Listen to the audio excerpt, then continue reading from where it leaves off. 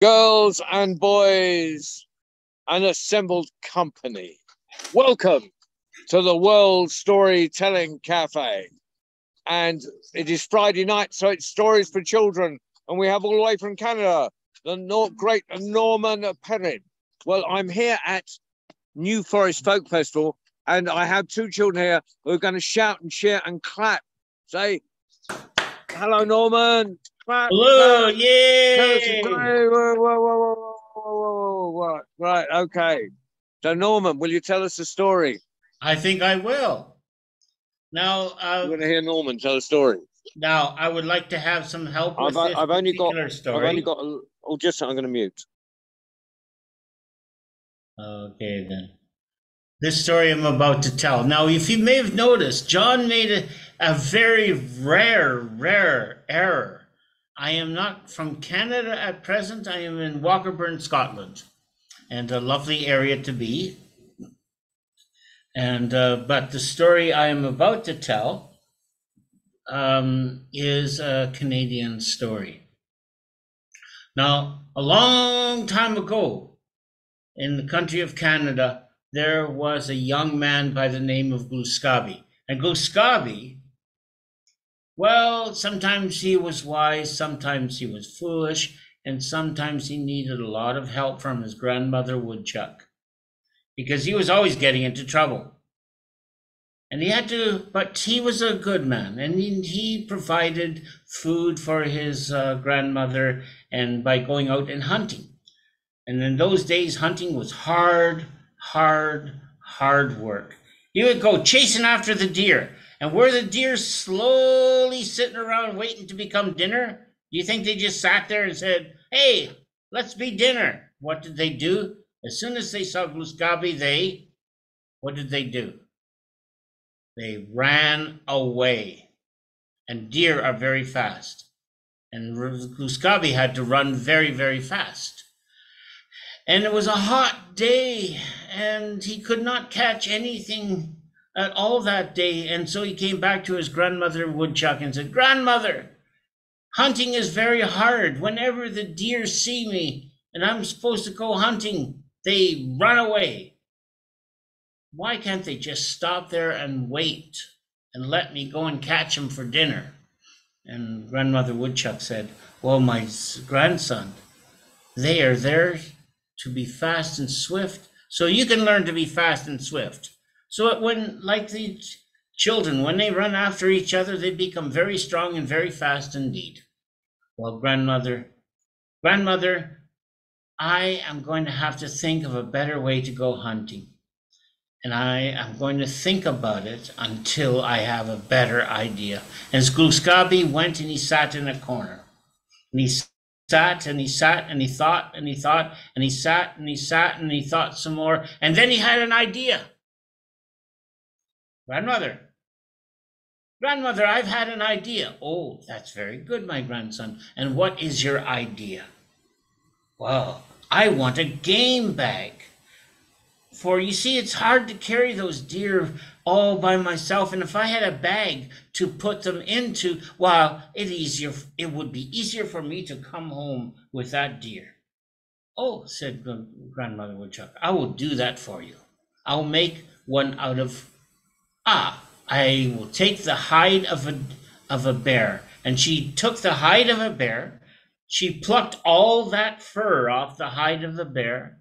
And she plucked and she plucked and she plucked. And then she took the fur and she made it into thread. And she took the thread and she made the thread into cloth. And then she took that cloth, she cut and she sewed a beautiful bag. And Gluskabi took that beautiful bag made from the fur of a bear. He looked inside and he said, Grandmother Woodchuck, this is not the bag that I want." "Well," she said, "then I will have to use something else." And this time she took the hide of a moose, big moose, lots of fur. Pluck, pluck, pluck all that fur. Pluck, pluck, pluck. Spun all that fur into thread. Spin, spin, spin, spin, until she had a long thread, just like the one you're holding in your hands. And then she took that thread and she wove it into cloth. And then she took the cloth and she cut it. And then she sewed it into a bag, a beautiful bag. And Glooskap looked at the bag and said, "Grandmother, this is a beautiful bag, but not the one I wanted." So Grandmother Woodchuck tried again. This time she took the hide. Oh, bear, fox, of a deer. And she plucked and plucked and plucked and plucked and plucked and plucked and spun and spun and spun and spun and spun and wove and wove and wove and wove, and she cut and cut and cut, and she sewed that cloth made from the hide of a deer into a beautiful bag. And Glooskap took that bag, he looked inside of it and said, "Grandmother, this is not the bag that I want." "What kind of bag do you want?" "Ah," said Glooskap, "I want a very special bag, Grandmother Woodchuck. I would like you to make me a bag from the fur of a woodchuck, Grandmother Woodchuck." For a while, Grandmother was silent. To make a bag out of her very own fur would be a very difficult thing. But she said, "Grandchild, grandson, if this is what you want, I will make it for you." And so that's what Grandmother Woodchuck did. She plucked all the fur off of her own belly. She plucked and she plucked and she plucked. And then she took that fur and she spun and spun it into thread. And then she took the thread and she wove and wove and wove the thread into a cloth. And then from that cloth she cut and sewed the most beautiful bag in the world. It was beautiful because she decorated it. She decorated it with colored porcupine quills of red and yellow and green and blue in patterns of like stars and spirals and circles, until when she was finished, it was the most beautiful bag you ever saw. And she gave that bag, made with her own fur, to Glooskap. And he looked at that bag. It was beautiful on the outside.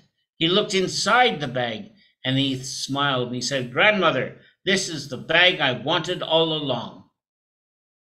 So Glooskap took the bag and he went into the forest. He walked into the center of the forest. In the center of the forest, there's a huge rock. And he climbed to the top of the rock and he called out, all you animals of the world, come to the edge of the great green clearing, and I have terrible news for you." And Glooskap's voice was heard by all of the animals of the world. And all of the animals of the world came from the north and from the south and the east and the west, and they gathered around that huge rock. And then they said, Glooskap, what news do you have? What terrible news? And Glooskap said, "I have terrible news indeed. My grandmother has said that the world is going to fall apart into little pieces, and there will be nowhere that you can hide or be safe except inside this bag that my grandmother made for you and for me, so we will be safe. Because this bag is bottomless. You can all fit into this bag." The animal said, "Oh, Glooskap, thank you for making a place, for giving us a place where we'll be safe when the world falls apart." And so all of the animals went into the bag. From the north there came the polar bears. From the south there came the alligators. From the west there came the buffalo. From the east there came the deer. And they all crowded into the bag. And the very last animal was a little hamster. And when the hamster was inside the bag, Glooskap tied up that bag and lifted it up, and it was as light as a feather, for it was truly a magic bag. And then he took the bag and he went back to his grandmother Woodchuck. Grandmother Woodchuck looked up from her sewing, and she said, "My grandson, you are back early today from the hunting. It must have been very good hunting indeed." "Oh, yes," said Glooskap. The hunting was so good that we will never have to hunt again. Uh-huh, said Grandmother Woodchuck. What have you done this time, my grandson? Oh, Grandmother, what do you think? You sound like I did something wrong. All I did was trick all of the animals of the world into this bag. And so whenever we want something to eat, all I have to do is pull out one of the animals and we have something to eat. Pull out another animal for fur, and oh, Grandmother, I will never have to hunt again. Uh-huh, said Grandmother Woodchuck. And what's going to happen to the animals inside that bag when it's tied up tight? Is there any food for the animals in that bag? Is there any water for the animals inside that bag? Is there any air for the animals inside that bag? No, said Glooskobby.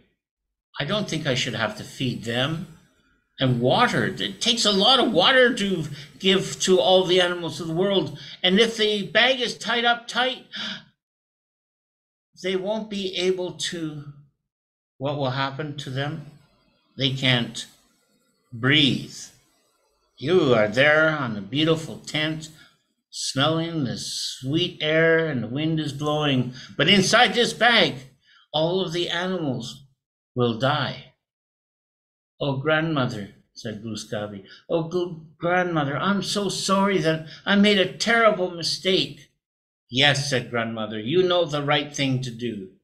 Yes, said Glooskobby. And Glooskobby took that bag, went into the forest, untied the bag, called out into the bag, all you animals of the world, I, Glooskobby, have wonderful news. My grandmother, she gave me some glue, and I took all the pieces of the world that fell apart, and I glued them all back together again. And so come out, my friends. The world is safe for you now because of my grandmother. And all the animals came out of the world. Out came the buffalo to the west, and the deer to the east, and to the south, to the alligators, and to the north there were the polar bears, and the very last animal out was, what do you think the last animal out was? The hamster. And the hamster came out and said, oh, Glooskobby, oh, the world looks wonderful. It's as if it had never been broken up in the first place. Oh, it was nothing, said Glooskobby. And the hamster said, thank you, Glooskobby. Thank you, my friend. And the hamster went off and to the south. And when the hamster was gone, Glooskobby took up his bow, he picked up his arrows, and he sighed, hunting was such hard work. And he went off into the forest to find something to eat for his grandmother. And he didn't find any animals that day. But that day he picked a huge big bag of blueberries. Blue, sweet, tasty blueberries. And he took those blueberries to his grandmother Woodchuck, and they had a feast of blueberries. And they tasted so sweet. And so that is the story of Glooskobby's game bag. When he tried to steal and take everything of the whole world, and realized sometimes that is not always a good thing to do. But he did get a lot of blueberries out of it. And that's that story.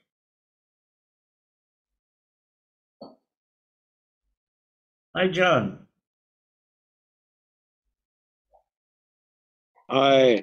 Thank you, Norman. That was a fantastic story. No. Right. If I go, I've No. got to go to my van now because my battery's going to run out. Do you want to wave goodbye? There we go. Okay. Right. Carry on. Another Did story. the children just leave? Yeah. One story was enough. I'd already told them two. So.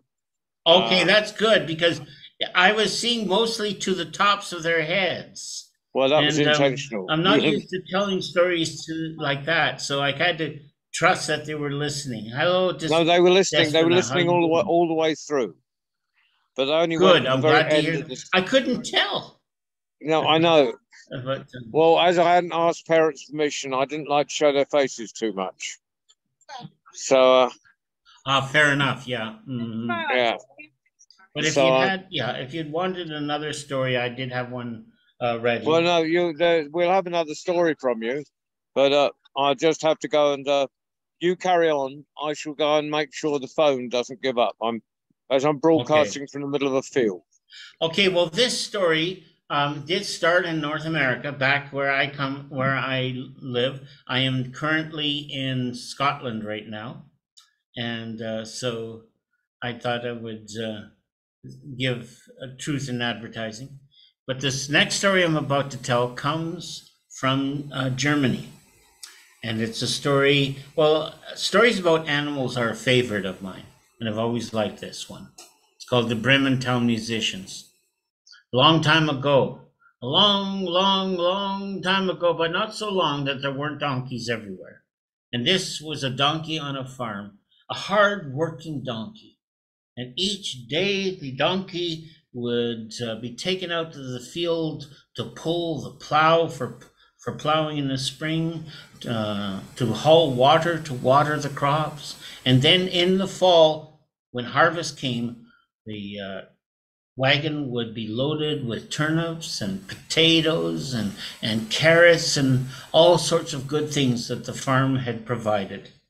Now, I do not know if it was because on this particular harvest that the wagon was extra heavy, the donkey was extra tired, but when the donkey was hitched up and the donkey went, pull, the wagon did not move. And the farmer picked up a stick and he hit that poor donkey. Move, he called to the donkey, and the donkey pulled, and the wagon did not move. Oh, that's getting to be an old donkey, said the farmer. I think it's time to take him into Bremen town and see if I can get some money for him as glue. The donkey heard this and he thought, glue? I've worked hard all these years. I don't want to be turned into glue. And the donkey kicked and he kicked and he kicked and he broke the harness and he went clip clop, clip clop, clip clop down the road. And he ran away from that farm. Then he stopped and he looked all around. There was the sky filled with beautiful clouds and blue. And he thought to himself, it's a wonderful world, but what am I going to do? Here I am in the great wide world, and I don't know what I'm going to do. The donkey thought for a moment. Then he thought, I have a beautiful singing voice, and I have heard that in the town of Bremen, they will give gold for those who sing songs. And so that's what I'm going to do. I'm going to Bremen town, and I am going to sing for my fortune. And so the donkey went down the road, clip clop, clip clop, clip clop, singing to himself, I'm going down to Bremen town, my fortune for to find, and if I'm clever and if I'm bold, I'll find my treasure of shining gold. But being a donkey, what did he sound like? What do you think sound like, Despina? He sounded just like this. Hey ha, hey ha. While the donkey went clip clop down the road singing until he met a dog in the middle of the road. And the dog was in a ditch. And the donkey stopped and he looked at the dog in the ditch. He says, oh, dog, why are you lying there in the ditch? The dog looked up from that voice, from that ditch, he said in a very sad and very sorrowful voice, oh, donkey, it's a terrible story I have to tell, but it's short in the telling. I have been guarding this farm for many years from robbers and wolves and nasty things in the woods, but now my teeth are all fallen out.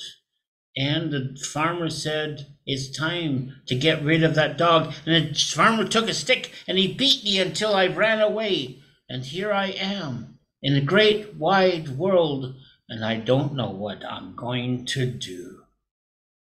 "Oh," said the donkey. "Well, why don't you join me? I am going down to Bremen Town, and I'm going to sing for my fortune. Have you got a singing voice?"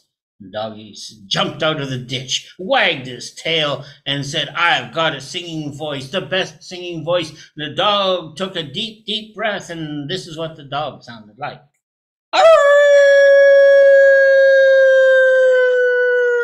"Beautiful," said the dog. Said the donkey. "That's just what we need for our Bremen Town musicians, a baritone." And so they went down the road, clip clop, down the road singing, "We're going down to Bremen Town, our fortune for to find. And if we're clever and if we're bold, we'll find our treasure of shining gold." But what they really sound like was hee haw.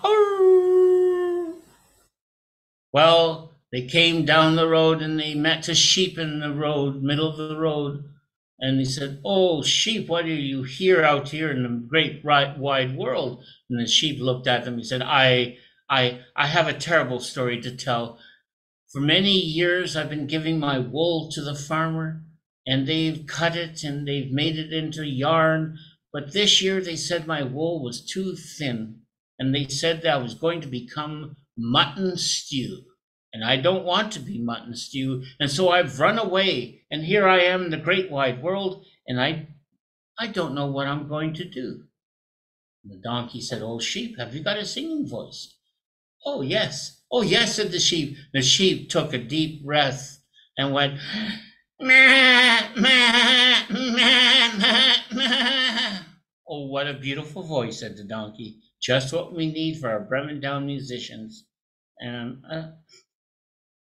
oh, and so they went down, clip clop, down the road singing, "We're going down to Bremen Town, our fortune for to find. And if we're clever and if we're bold, we'll find our treasure of shining gold." And of course, you know what they sounded like. Hee haw, Well, they traveled along until they came to a fence post. And on top of the fence post, there was a cat.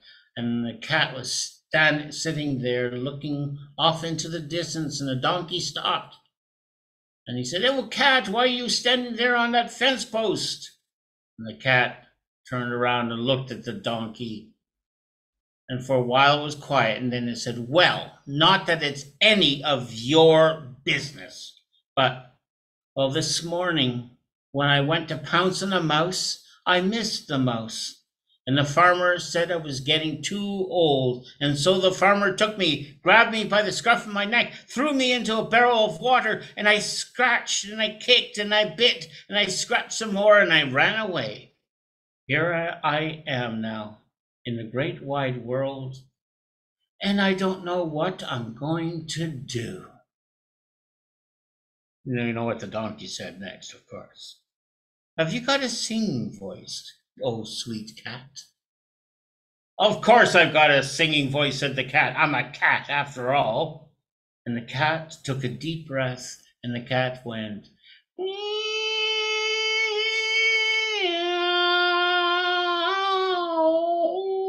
"Beautiful, beautiful," said the donkey. "Just what we need for our Bremen Town musicians, a soprano."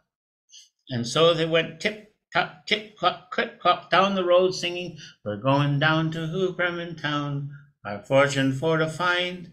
And if we're clever and if we're bold, we'll find our treasure of shining gold." And of course, you know what they sounded like.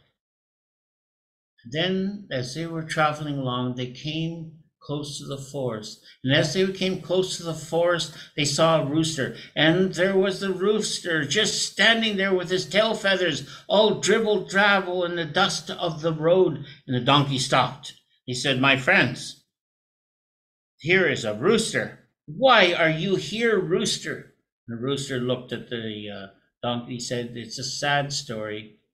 It's a sad story I have to tell. This morning I lost my voice, and because I could not wake up the farm workers anymore, well, they were going to make rooster soup out of me.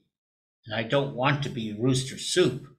And so I've flown away, and here I am, the great wide world, and I don't know what I'm going to do. Have you got a singing voice? Asked the donkey. Of course, said the rooster. I've got my voice back. I drank some clear water, and I found my voice once again. And the rooster flapped its wings, shook the dust off its tail feathers, took a deep breath, and went, "Cock-a-doodle-doo." Beautiful, said the donkey. Just what we need for our Bremen Town musicians. And so they went clip-clop, clip-clop, clip-clop down the road, and they went into the forest. And it was dark now. The sun had gone down, and it was scary. And there was monsters and trolls and all sorts of evil creatures in the forest, and they huddled together and traveled forward until at last they saw a light. And the donkey said, "Look, there's a light. Where there's light, there's people. And where there's people, there is food. And I don't know about you, my friends, but I am hungry."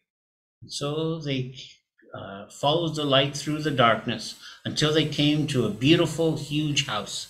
But they did not know, though, it was the house of robbers who had been robbing people going through the forest. And they were sitting down to dinner. And the donkey was about to knock on the door when the donkey said, "Stop. We are not beggars. We are buskers, and we shall sing for our supper." And so he said to all of the animals, "I want each one of you to sing your very best, and they will reward us for our singing." And so the dog and the sheep and the cat and the rooster and the sheep all took a deep, deep, deep, deep breath and went,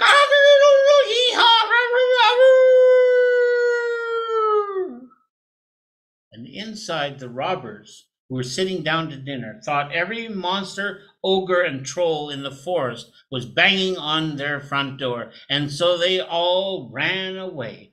They ran out the windows, through the back door, and I mean they went through the back door. And then there was silence. And after a bit of silence, the donkey said, "Well, nobody has come out, let us go in."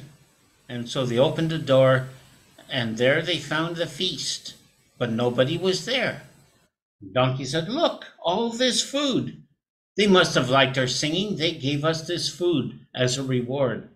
And so let us eat and feast." And that's what they did. They ate and they drank and they drank and they ate until they could eat no more. And when they were finished eating, they went exploring.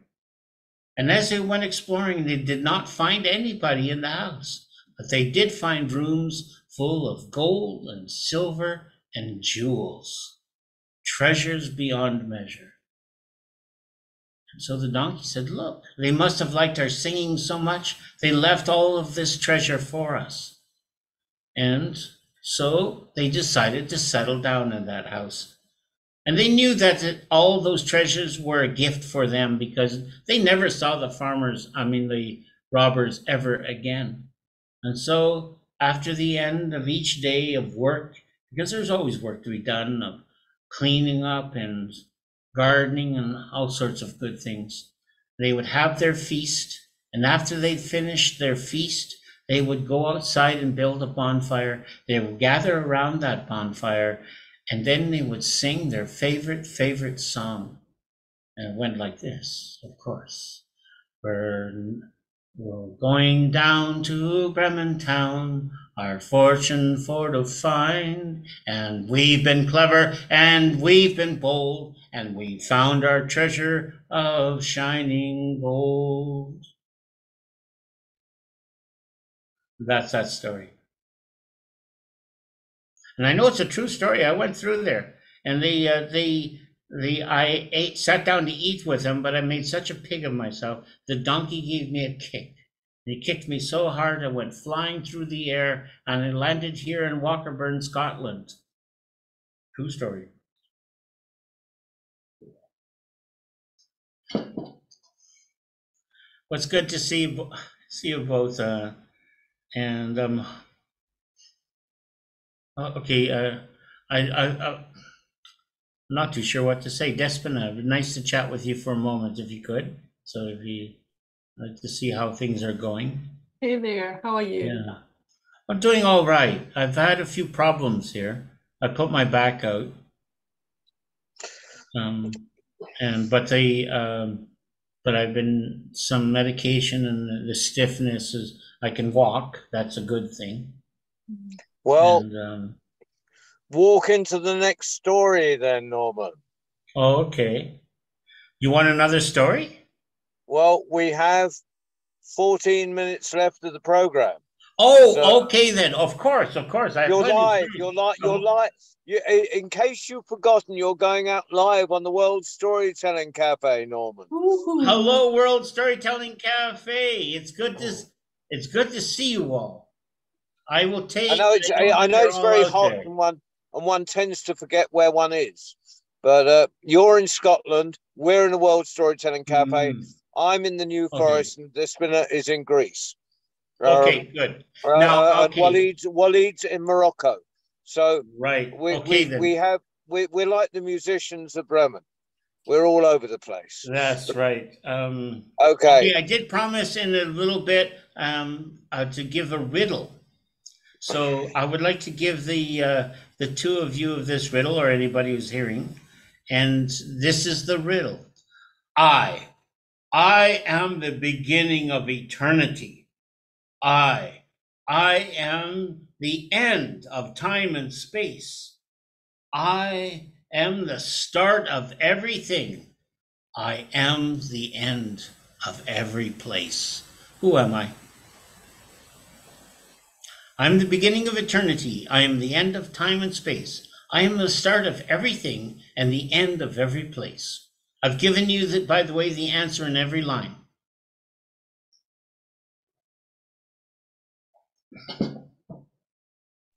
Is it time or is it I?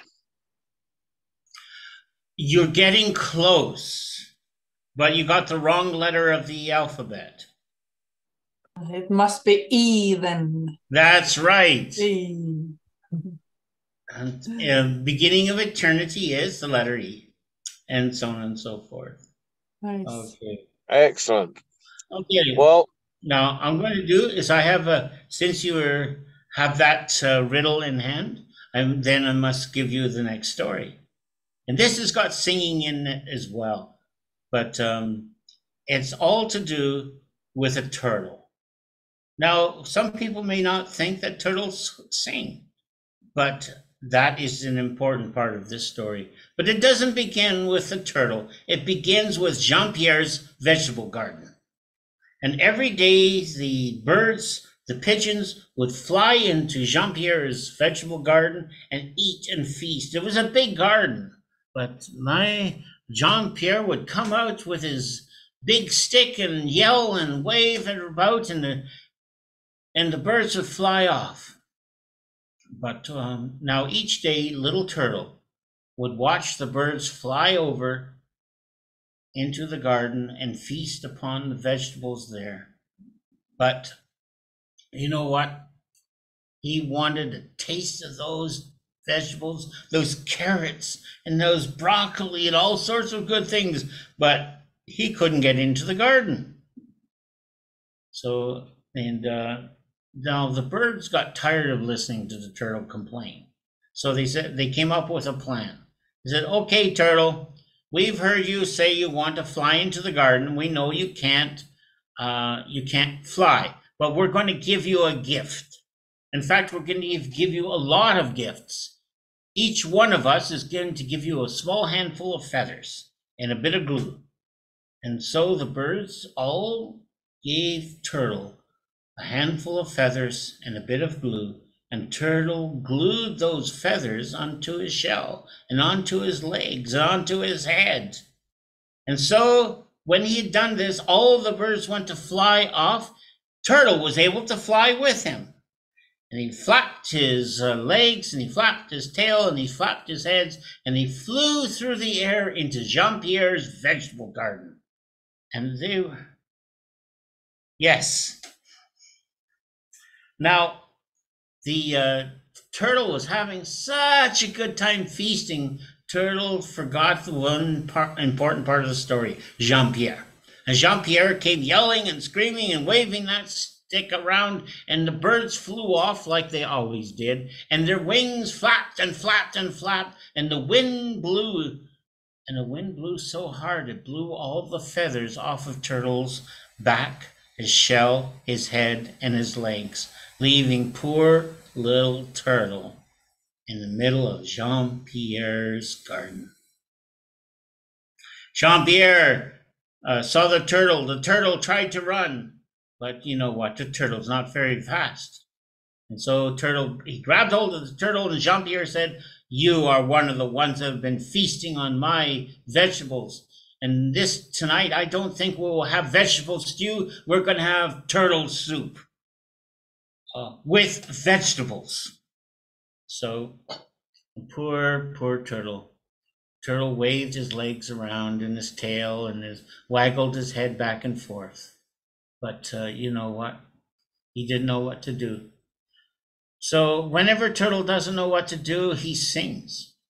And this is what he sang to Colico, Jean-Pierre, ho ho, Colico, Jean-Pierre, ho ho, Colico, Jean-Pierre, ho ho. If I had wings, I would fly. Too bad I don't have wings. "You can sing," says Jean-Pierre. "A little bit," said the turtle. "You can sing." And he says, "Well, yeah, sing it again." And the turtle sang again. And now that Jean-Pierre knew that he wasn't imagining things, he realized, "You're not going to become turtle soup. You're going to become my fortune." And he went back home and he took the turtle to his wife, and he took the turtle, put it into his box, and then he gave the box to his wife. And what did he say to his wife? He said, "Don't open this box." So the wife took the box, she put it in the living room, and Jean-Pierre ran down the road to the town, and there he started to make bets with the people.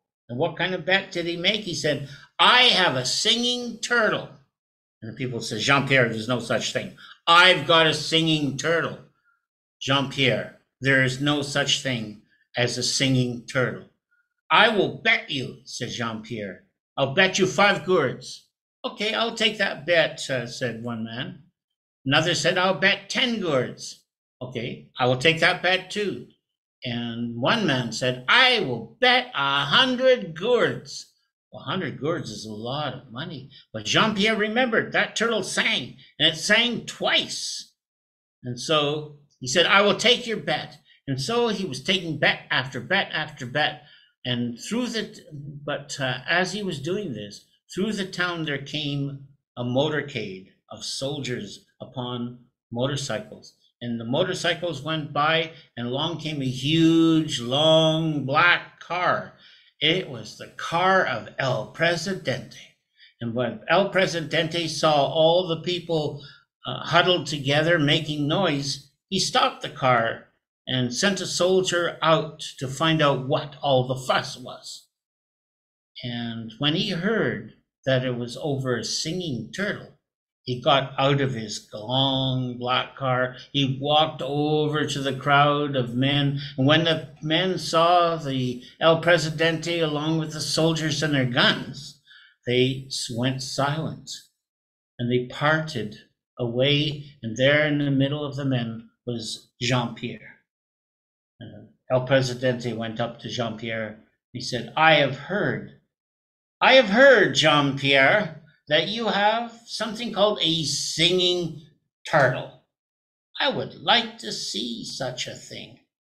Yes, there is such a thing," says Jean-Pierre. "In fact, we're taking bets that there is such a thing as a turtle that can sing." "Oh," says El Presidente. I'd like to make a bet too. I will make a bet. I make a bet of 10,000 gourds that there is no such thing as a singing turtle." And at this, all the men fell silent. Jean-Pierre went pale. But he remembered. He remembered the turtle had sung twice. And so, but one of the men stepped forward, braver than the others, and he said, El Presidente, with all due respect, Your Honor, you know that there's no such thing as a singing turtle. I know there is no such thing as a singing turtle. But when Jean-Pierre loses his bet, he can afford to pay off a bet of 5 or 10 or 100 gourds, but 10,000 gourds. When he loses that, he will never pay that off in 10 lifetimes. Oh, very well, said El Presidente with a grin. It went from ear to ear. Very well. If there is no such thing as a singing turtle, I'll change my bet. If there is a singing turtle, he will get the 10,000 gourd.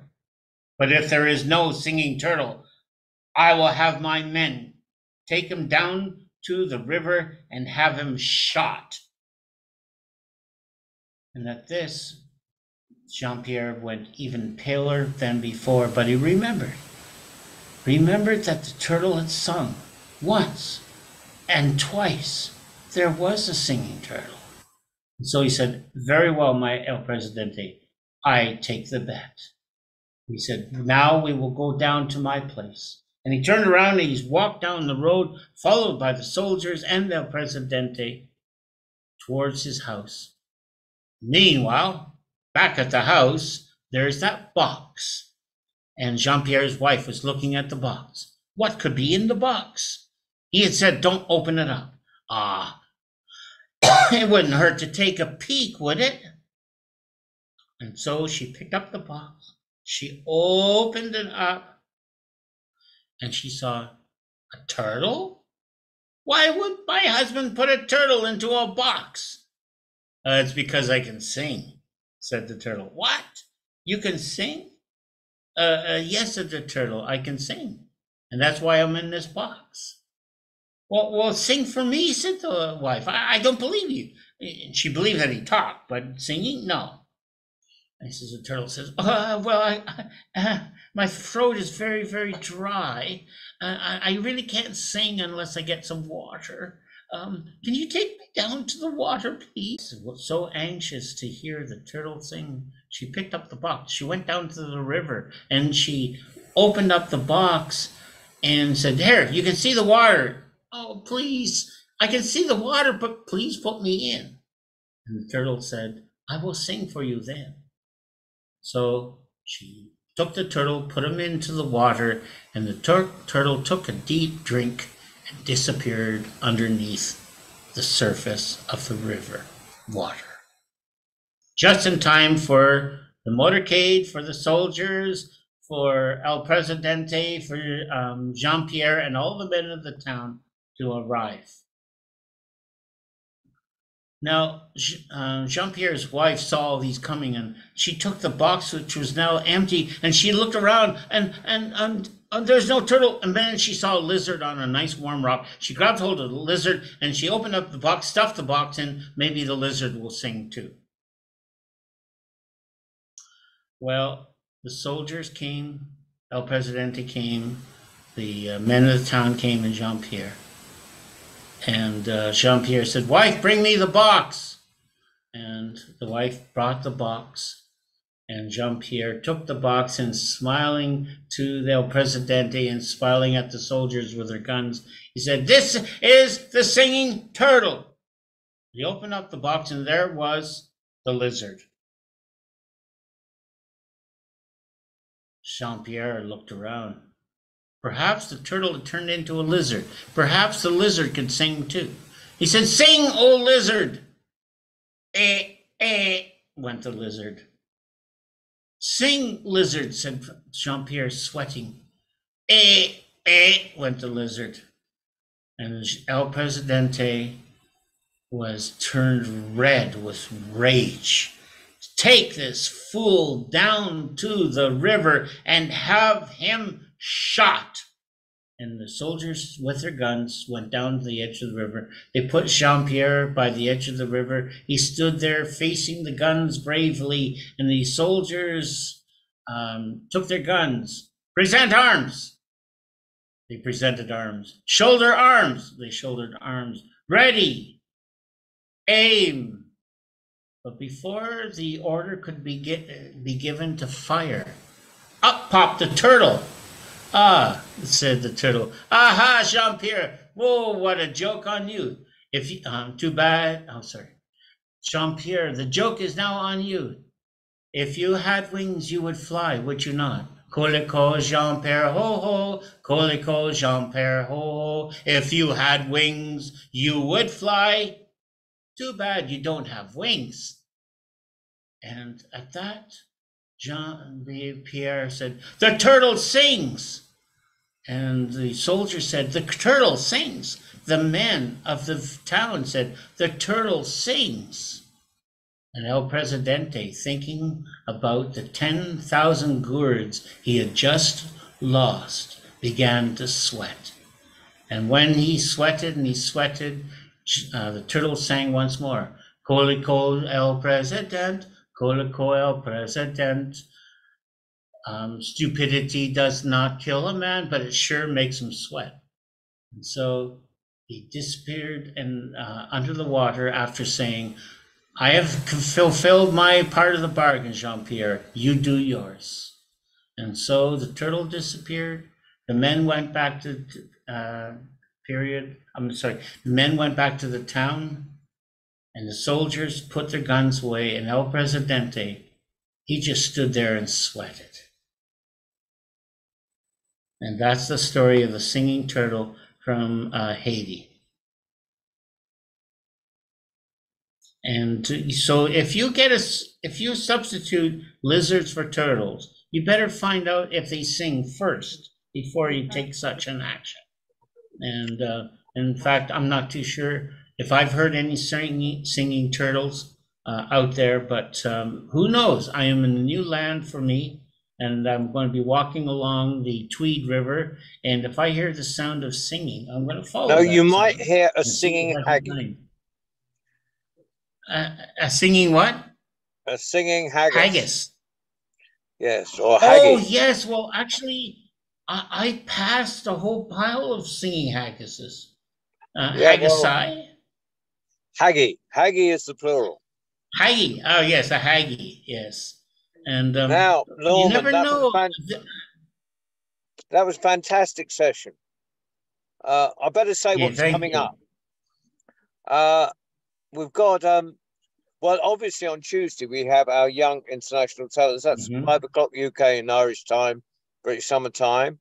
And next Friday, we have a great storyteller. Marion Leaper is going to be the children's storyteller for our Stories for Children next Friday. So, Norman, that was a magnificent session. And you even got 2 live children in my tent for part of it. So, and there's undoubtedly live children all over the place listening to you. So thank you very much. Thank you, Despina, for coming in. Thank you, Waleed, for flying the magic carpet. And, thank you. And I hope to be catching some of the events here. And I hope to see you while I'm over here. Yeah, thank you, Norman.